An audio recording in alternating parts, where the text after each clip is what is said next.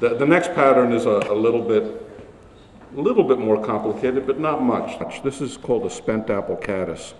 The apple caddis up in the Catskills are a favorite hatch. They come after the big early season mayflies, but before the big drake hatches that everyone loves. I'm going to use green thread here. I guess I have one of these. Yeah, I'm a big guy. Everything's going to wrinkle around me. I'll put the sample one up first. Sorry. Do this out of sequence. I'm using a TMC 2487 scud hook. We'll show the profile of that. This is a parachute-like pattern, Caddis. It's got green body, which is the apple green. This might even be a little too olive, but it's pretty close. You can tie it a little bit more lighter green if you want, but it should be fine dubbing. It's a grouse feather and dun hackle. The caddis emerges relatively quickly, but it comes out in big numbers, and normally fishing in the spring is an afternoon game. But if you're up there in the morning and you get out to the river, you'll see these dead caddis all over the place and fish sipping them in the backwater. And you put that dead floating spent caddis on the water, and they'll sip it up, and you look for the little tiny sipping rises in the backwater that look like minnows. And sometimes there's a big head sipping up in that little backwater that presents a worthy prize up there. Again, attach the thread, wind it to the back of the hook. I'm using, get rid of, okay. This is Umpqua green superfine dubbing. It's just a nice green color. Notice I have a big hunk here. You don't need that much. You want to, if anything, as Dick said, they're not tapered bodies. You're just looking for a cigar shape. You put the dubbing on the thread, kind of get a nice even body all the way up.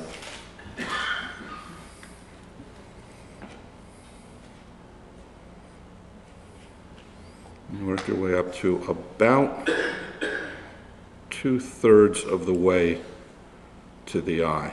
You don't want to crowd it, and you'll notice I'm leaving some bare hook there.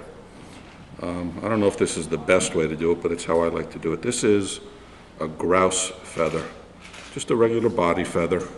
Usually you use these for soft hackles. Does that show up on the screen? Mm-hmm. I've peeled off the duff. You're going to just pinch it a little bit.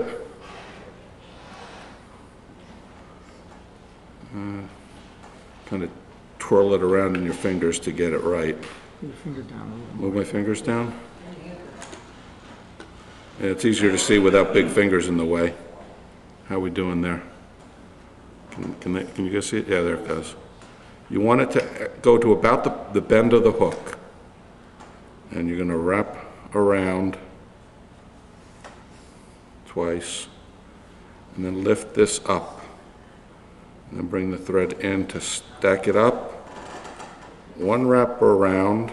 And now we have that bare hook that we have to cover. Oh, one more thing. My dun. I'm using a blue dun hackle feather. For parachutes, I like plucking them from the side of the neck instead of the heart of the neck. The heart of the neck is better for those big bushy Catskill dries that you like to tie, but parachutes, you don't want to get too crazy with it. Bill's actually going to demonstrate a really nice parachuting technique, and he's got better props than I do. So we'll give the details to him. But I learned this from him. I see he's adapted it some. I haven't learned his new adaptation.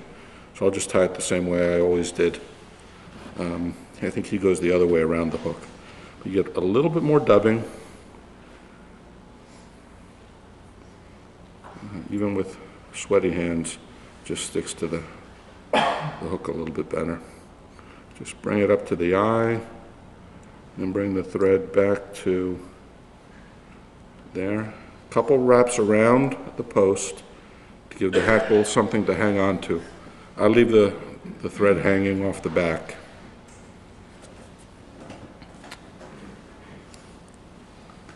Wrap the hackle around this post and get every wrap under the previous one so that you're pushing up. You can pull up if you need to steady it. Make sure you go over the wing but under the front.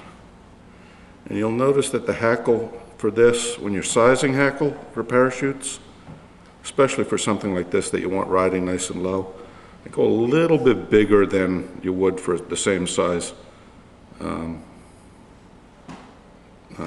standard size dry fly. You go around one more time, and that's it.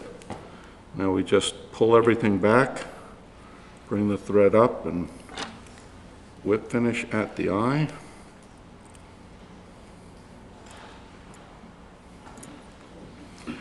Now, I don't normally use any head cement for most of my flies.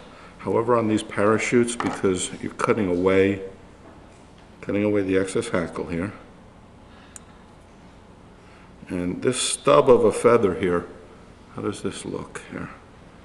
Make sure I don't cut anything that I don't intend to. You're going to cut this down so there's just a little bit of a stub left. And then if I have head cement, I'll put a drop of head cement in here. I use the water-based stuff that's really soft. It soaks it right in, and it'll seep out into the hackle so that once the trout start chewing on this, the grouse feather gets really ratty, makes the fly work better, but the hackle doesn't completely peel apart. And that's it. This is a spent apple caddis. I've also had a lot of luck with this pattern using yellow body, and instead of a hackle, grouse feather, use a z-lon, a gray z-lon, like a dun color. And it's a really good stonefly imitation. You want to, since you're using the scud hooks, you want to go one size larger hook. I think this is a size 14 hook for a size 16 fly, because the scud hook is a little bit shorter. But this is the trout's view of it. I guess we're looking from underneath. But that's it.